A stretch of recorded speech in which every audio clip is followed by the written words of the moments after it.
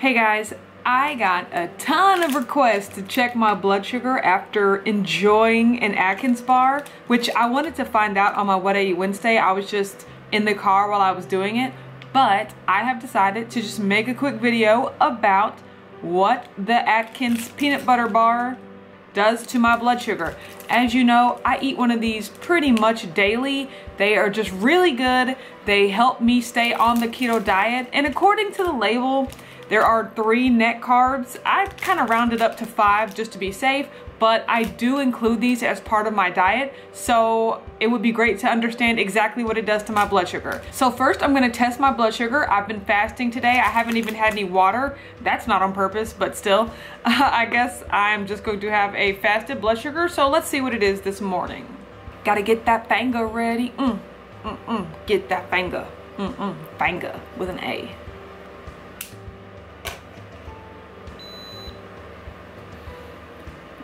Right, 70.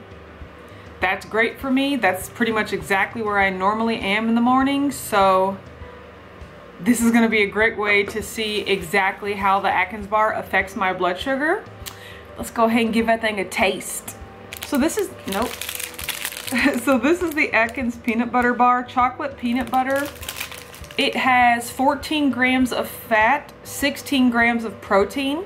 It has 23 grams of total carbs, so 12 of those are fiber. So that brings us down to 11 for all you math majors out there. And then 8 of that is glycerin, which they also subtract.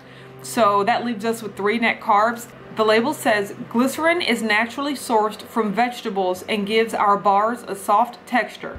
Glycerin and fiber should be subtracted from the total carbs since they minimally impact blood sugar. I'll be the judge of that. But I'm gonna eat this though. So I'm gonna eat this and enjoy, and I'll check back with you in like an hour.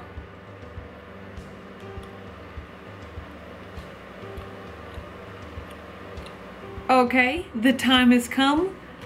The moment of truth is here. You guys, my hair is just like not cooperating today. Like, oh, I'm so over it. What is this? Stop it. Okay, here we go. I'm so nervous. Woo, 94. Wow. Yikes. Oh, that hurts.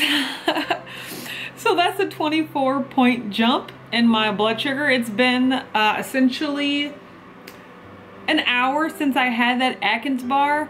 To be honest, I'm not super excited about that, but I mean, also an Atkins bar is one of the most processed things you can really have on the keto diet, so I'm not surprised that it would raise my blood sugar this much.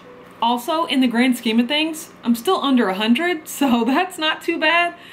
Overall, this was a really interesting experiment. Will this stop me from eating Atkins bars?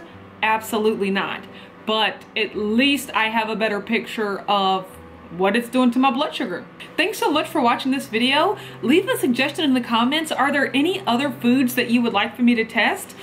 Keep in mind, I will also always be testing my blood sugar as part of my product reviews that are coming up. So that's gonna be really exciting. Anytime I eat a piece of chocolate, some cheese snacks, some nuts, anything like that, I'm always gonna be testing my blood sugar. Thanks for watching this video. If you like it, don't forget to give it a thumbs up. Subscribe to my channel, Watch Autumn Keto. I make weekly meal preps, weekly What I Eat Wednesdays, and monthly weigh-ins. You can also find me on Instagram at watchautumnketo. Thanks, and I'll see you next time.